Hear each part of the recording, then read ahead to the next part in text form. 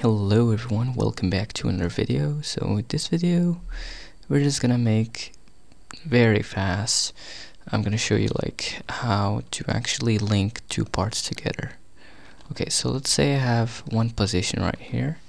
Let's make it 101 size or 111. Okay, and so this is our positions right here. Okay, so I got, this is the part called A, and this is another part called B, in another position, of course. Both of them have a position in space that describe basically their position in the world. Okay, so now let's say I want to make a part, okay, that would link these two parts together. So how I can do that? Well, let me show you in a script. This is the video that will show you that. So let's make a script. First of all, let me think about it a bit. We need the size of the part, which is basically this distance. So we can just like get the distance between these two positions, you know. That's the first thing. Second thing, the position of the part, which, as you know, that the position of parts is around the center. So if I want it to be exactly how I want, I can like center it like in the center of this distance basically. But yeah, let's make a script. It's not the best explanation ever, but we're just trying to do things pretty fast here. So local A equal to, or local A equal to workspace.A, local B equal to workspace. Why that works like that? Okay, dot B. So now I got my two positions. I can even get the position themselves. So .position. Alright, cool. Now what we're gonna do is we're gonna make a part first. So what we can do, we can just like create a part, you know, and then we can just put it inside the script, or we can do it manually in the script. And let's do that, because why not? Local part equal to Instance.new part. Okay, so now we just created the part. Now what we gotta do is we gotta anchor the part. Just make sure it's anchored. We're gonna make sure the parent is the workspace, but we're gonna parent it until we position it well and size it well. So now the question is, what is the size of this part? Which is pretty basic. Vector3.new, in the X and the Y, that's the thickness of the part. Okay, so I'm just gonna make another variable called thickness here, so we can control it very easily. Let's say 1 for now, and then I'm just gonna say thickness here and thickness here. But in the Z, that's where we need the distance between the two parts, you know, between these two parts. So how we can get the distance between those two parts, I'm just gonna say distance, for example, and then I can just do here local distance.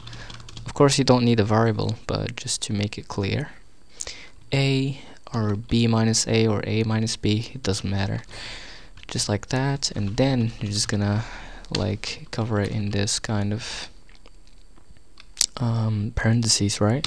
And then dot magnitude, because if you get a vector 3 and then minus another vector 3, you basically get a new vector that is basically the result of this operation. And then we're gonna get the magnitude, or the distance of that vector, which is basically the distance that we want. Okay, so that's basically it. Now we got the distance. Now the size is pretty good. Now what we gotta make sure it's fine is the CFrame, or the position and the rotation. So .CFrame equal to CFrame.lookAt. We're gonna use something called lookAt, and as you can see, you got the parameters here, and you got two types of parameters even, or not really two types, but just you can like give it a vector 3 up to.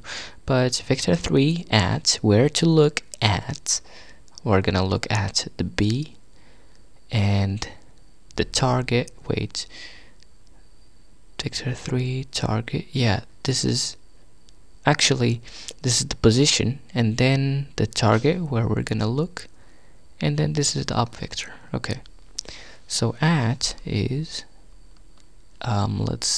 we gotta need the mid position, so local mid position. So basically we need the position that is in the middle of these two parts. So how we can do that? Well, a plus b divide by 2, just like that. A plus b divided by 2. Alright, now that should work. So we're gonna position it in the mid position, and then the vector3 target will be, let's say, you can either say B or A, but just for the sake of it I'll say B. Okay, so vector3 target, and then we can also add a vector3.up if you want, from, well, we can just say vector3.new 0, 1, 0. This is basically the up vector. I can put it in a constant.